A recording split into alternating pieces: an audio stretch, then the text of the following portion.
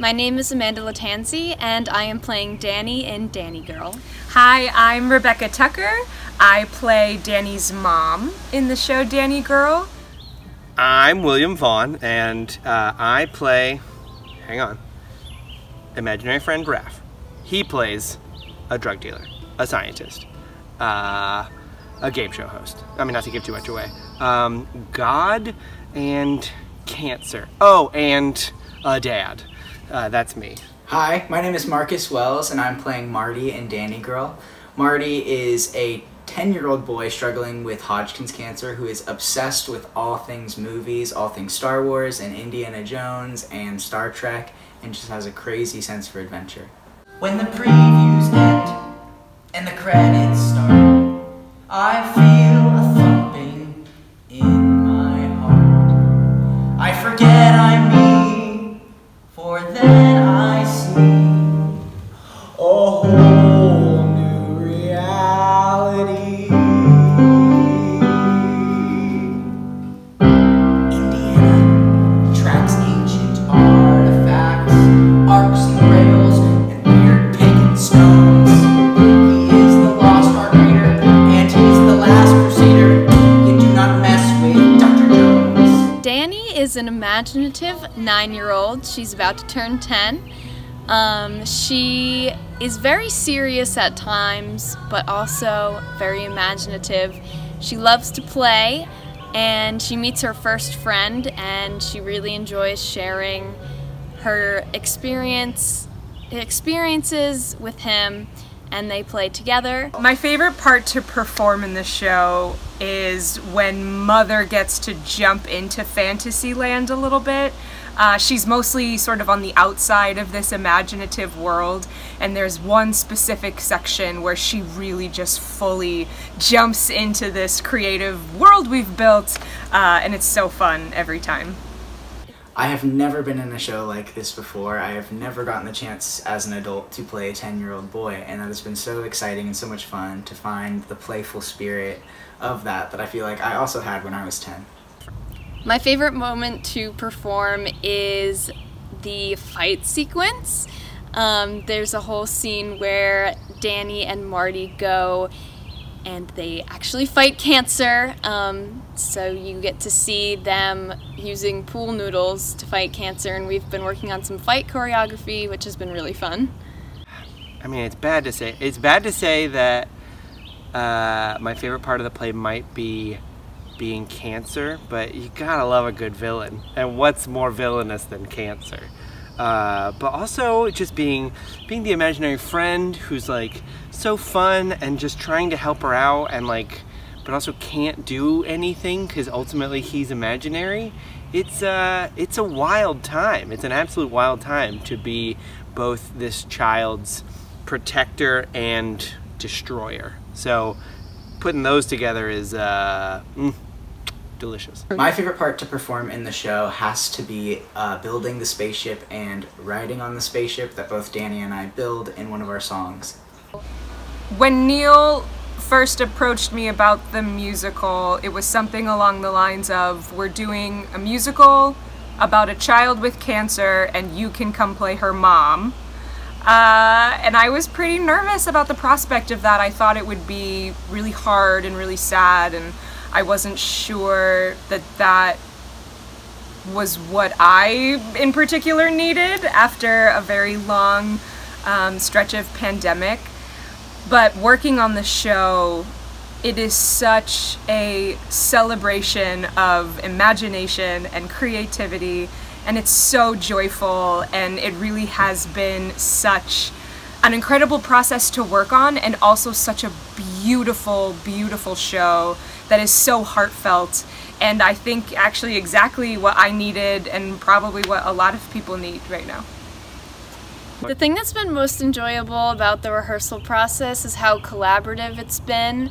Our director, Eileen, has really taken our input on everything, so we'll kind of go through a scene how we might see it and then just say, okay, now try it like this.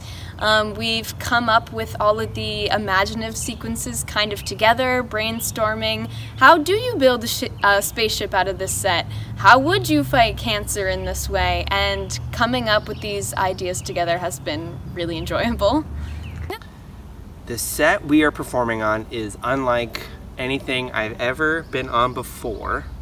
It is a dream come true because I love to climb, and it is a jungle gym. I do not climb as much as the children in the play do, which is a bit of a bummer because they are all over that thing like spider monkeys. But I'm on it enough to satisfy that urge. And also it's going to be outside, which is wild. I have never done a play outside before? Correct. So there's two firsts. Never done a play outside, never done a play on a jungle gym. And I've never been cancer. So, I mean, I don't know what I'm doing.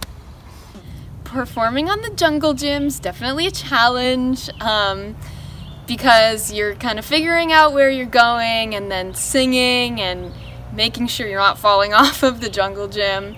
But it's actually really cool because you get a lot of different perspectives. You can see things from different heights, and we actually get to look out into the audience and we'll be able to see everybody. So that'll be really cool. I absolutely love watching this show. Really from start to finish, every time I'm off stage, I find myself sitting in a corner watching my fellow actors create just like this overwhelming, joyful, imaginative space.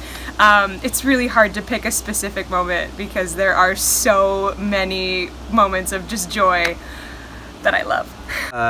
Watching the actors who play the kids, watching them truly play with each other. There is one moment that I would say we all love that involves a spaceship and a lot of noises that is a highlight that must be seen to be believed.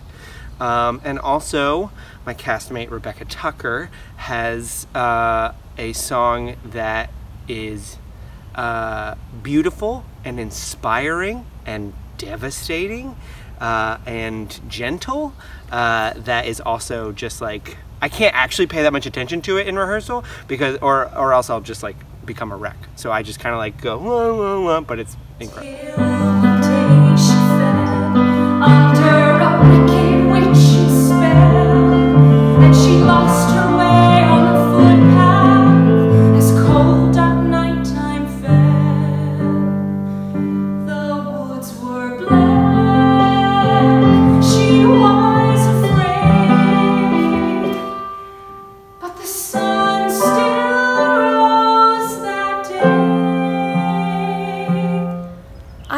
That when audiences see this production, they have a little bit of nostalgia. There's a lot of childhood games that are played, and I just really want people to remember what it was like to be a kid and how fun it is and how much kids kind of grow up and can learn through the games that they play.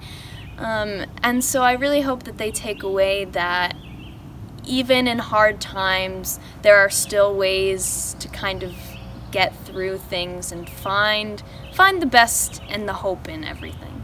The world is cruel, the world is unfair, but if there is a God anywhere, please bless my poor little bear.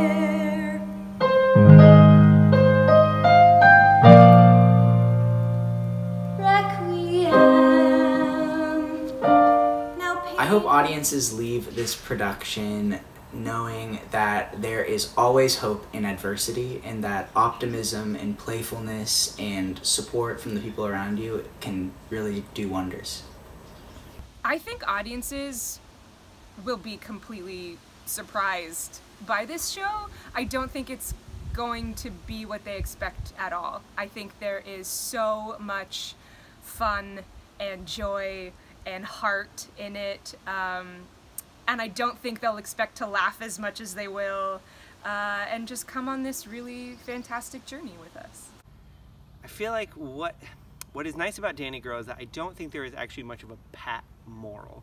It's not like, oh, cancer's tough, but like, don't worry, you'll get through it. It's more of a, I hope what people take away from this show is that the world is complicated and often very hard, which I assume anyone who's been alive for more than 8 seconds will understand, and that there is no easy way through it. There's no shortcut. There's no quick fix.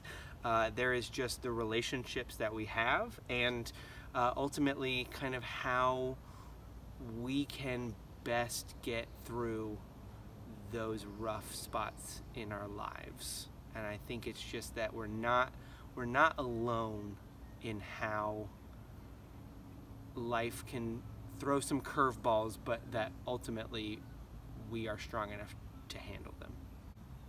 Hey guys, full stop, full disclosure. I think looking at this show, it would be easy to think this is very sad, but I really can't stress enough, and I'm biased, but I really can't stress enough that this is the most fun I've ever had doing a show. And there are some things that will pack a wallop, but it is mostly silly joy, play, fun. And it's a jungle gym. It's a jungle gym. It's awesome.